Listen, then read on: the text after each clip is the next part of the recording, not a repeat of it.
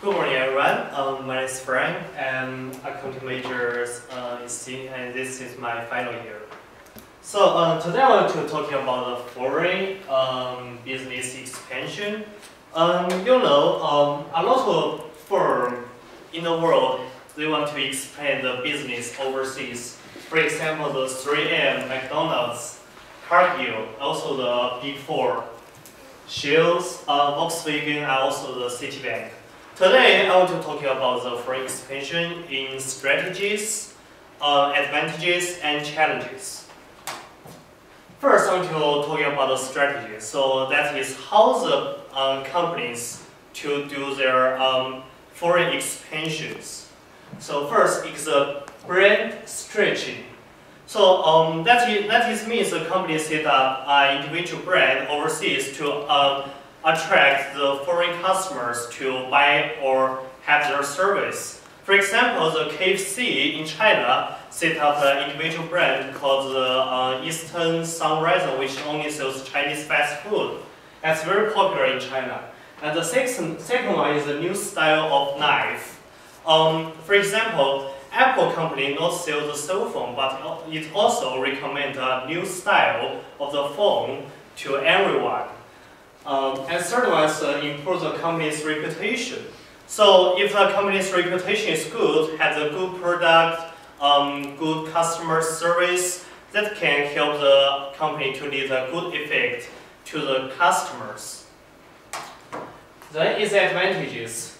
So the advantages of foreign expansion, the first is more opportunities can provide them. The opportunities include that attracts more foreign investors and also the cultural diversity. So that different backgrounds of people work together can have the different kind of ideas and thinking can bring the company a lot of benefit. The third one is to improve the business influences to all over the world that can make your company stronger. The last one is easy to make profit. So in many foreign countries, like Asian countries, they have the cheap labors and cheap material cost can help the company to reduce the cost and improve the profit.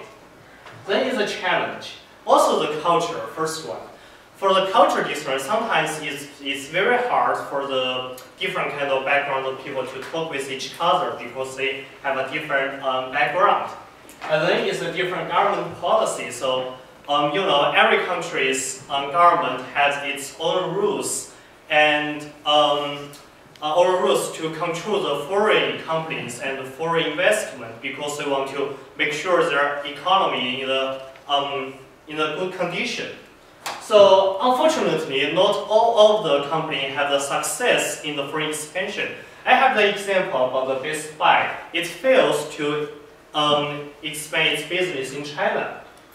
So in 2006, Best Buy started its business in China, but in 2011, it closed its only 9 stores in China because it lost a lot of money. And the employees of Best Buy China lost their jobs. Like this, they protest outside, like this Best Buy to return mere opportunities and money. So let's compare that. So the Best Buy selling style is Best Buy is kind of a supermarket to sell the computers at a fixed price on the price tag tags. But the Chinese customer buying habits want to compare to the individual sellers and compare the discount and prices. So like this, the individual sellers. So in conclusion, so the company not only need to focus on the advantages of the foreign expansion, but also they need to do more research before the foreign expansion. Thanks for taking time. Thank you so much.